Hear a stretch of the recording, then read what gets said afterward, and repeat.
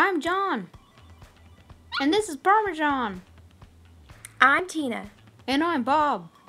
Hi, I'm Commander Penny.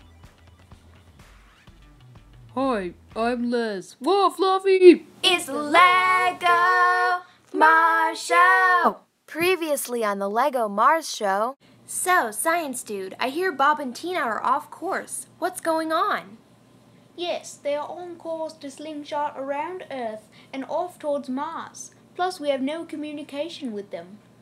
It's possible an asteroid hit them, knocking them off course and wiping out their communication. Hey Tina, we're running low on space eggs. And veggies too.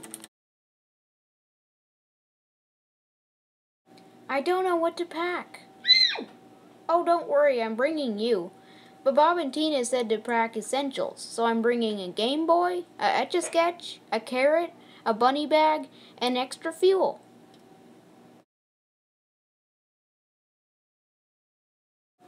So, what's the latest scoop?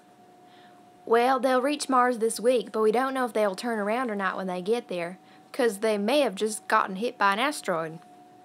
I think we're all wondering this. Do you think Bob and Tina are going to get John? I'll take that one. It's possible, but John doesn't have a way to reach them, and Bob and Tina don't have a way to go down, so no, they couldn't get him. So we'll just have to wait and see.